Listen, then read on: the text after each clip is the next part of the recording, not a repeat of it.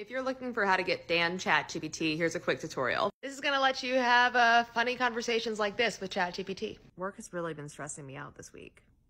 Damn, sounds like work's been a real pain in the ass lately. First off, get the ChatGPT app. It is this one in the App Store. Tap the three dots next to your name down at the bottom. Here you're gonna be in your settings.